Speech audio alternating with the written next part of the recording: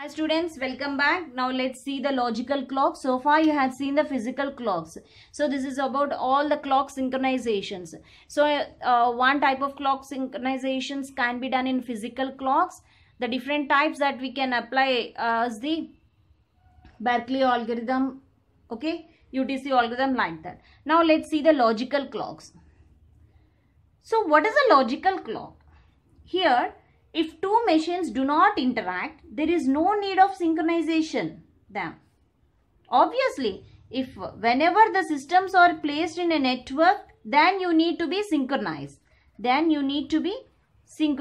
And if they are going to be communicate with each other, then a synchronization can play in the role. Suppose if two systems do not interact, then there is no need of synchronize them. So what usually matters is that the processors agree on the order in which events occur rather than the time of which they occur. So by seeing this, you can clearly understand the logical clocks is only depends on the order of event. It doesn't bother about the time at which they occurred. It doesn't bother about the time they which occurred. Okay?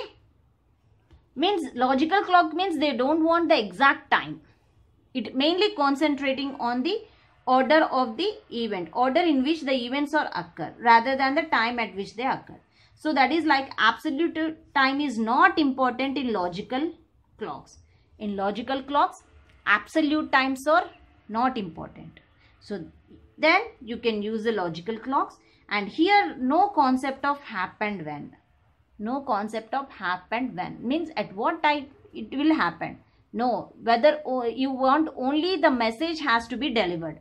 So at what order it's sending. The first this message is sending, next this message is sending. Only it bothers about the order in which events are occur. It doesn't bother about the time which they occur.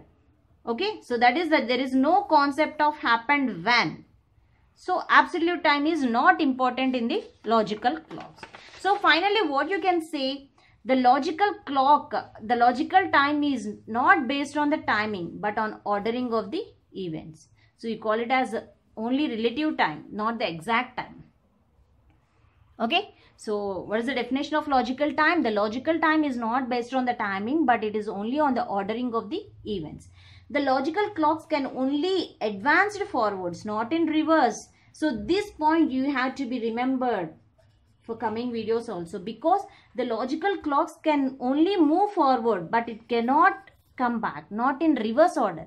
It can only concentrating on the advanced forward, not in reverse. And here logical clocks, non-interacting process cannot share a logical clock. So this point is also you have to remember that. The non-interacting process. The non-interacting process means there is no need of synchronization. So they cannot share a logical clock. Okay, if there is a non-interacting systems, then a synchronization concept itself is not there.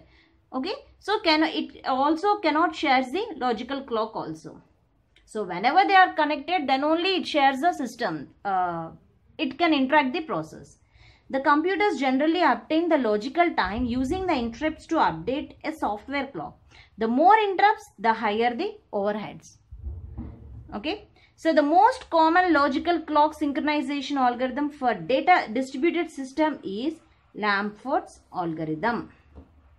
So this is one algorithm, one and only one algorithm that we used in the logical clocks that explains how to deal with the logical clocks in the distributed systems. Okay, the most common logical clock synchronization algorithm for distributed system is Lamport's algorithm. So what is the use of this algorithm? It is used in situations where ordering is important, not the time. So this Lamport algorithm is concentrating only on the ordering, not on the time. So that's why we are using for logical clock synchronization, we are using the technique of Lamport's algorithm. So whereas in the physical algorithm, compulsory you need to synchronize the time also, not only the event situations where ordering is occurred, but also it requires the time also. But here in the Lamport algorithm, it is used in situations where ordering is important, not the time. Thank you.